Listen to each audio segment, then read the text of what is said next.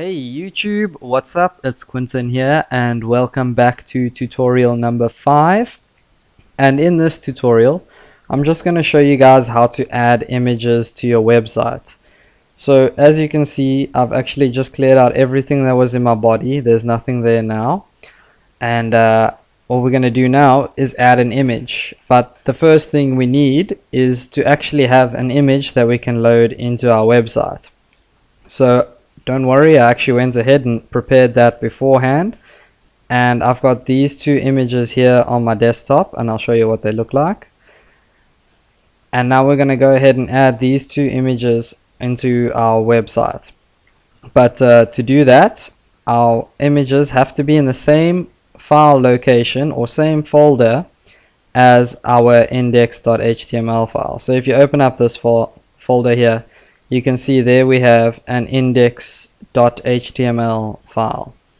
Let me just, yeah, anyways, it's fine. There.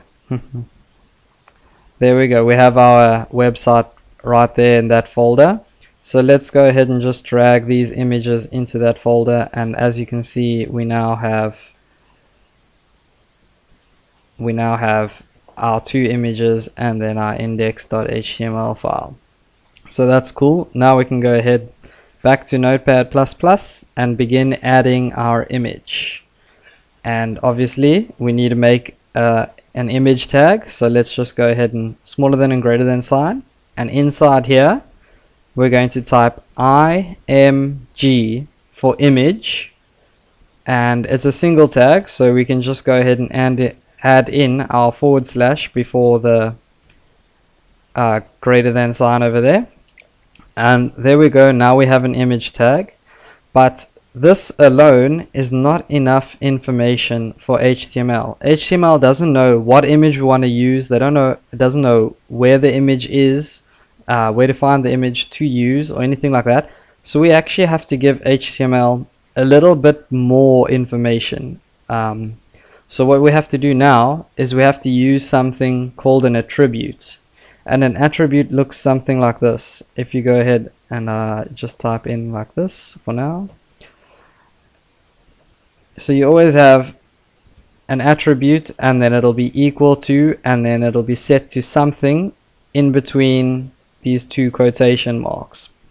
And it usually turns yellow like that if you're using Notepad++. But attribute isn't actually a real attribute.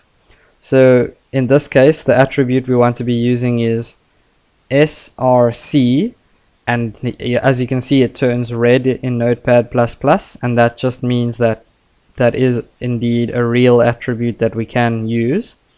And src stands for source, which is obviously the source of our image. And now we need to set it to something over here, which is obviously going to be the image name dot and then the file type. Okay, so let's just go ahead back to my folder over there, and now let's take a look. Obviously this is the image I want to use right now, and obviously you can see the name here says sweet, and the file type is here in the bottom corner where it says PNG. Okay, that's because it's a ping image. So let's just go ahead and type that in. Now if you're using a JPEG, obviously you'll be .jpg, but in my case it's PNG. And now we can go ahead and save that and run in Firefox, and there we go. We now have a website with an image loaded in that says sweet, it worked.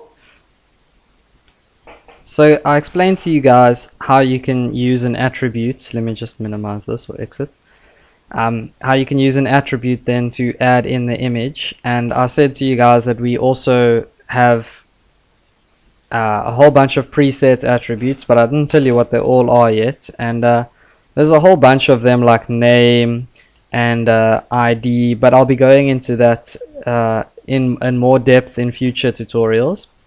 But for now, there are actually another two attributes that we can use in this tutorial. So let me just go ahead and load in that bigger image that we had showed in just now. As you can see, the image name is HTML_CSS, and it's also a PNG file. So I'm just going to type in here HTML_CSS and save that.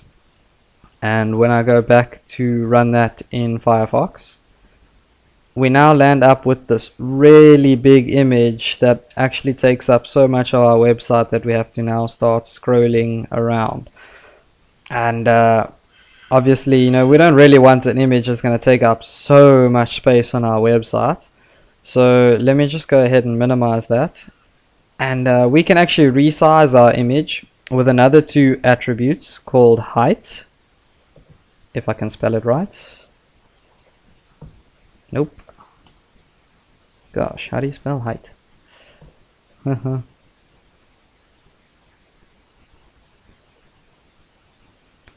Okay, I'm back. Sorry about that. I just forgot to spell height. I was under pressure, you know. Anyways, and I still spelled it wrong. There we go. Okay, under pressure from the camera. Okay, and now we can just go ahead and specify the height.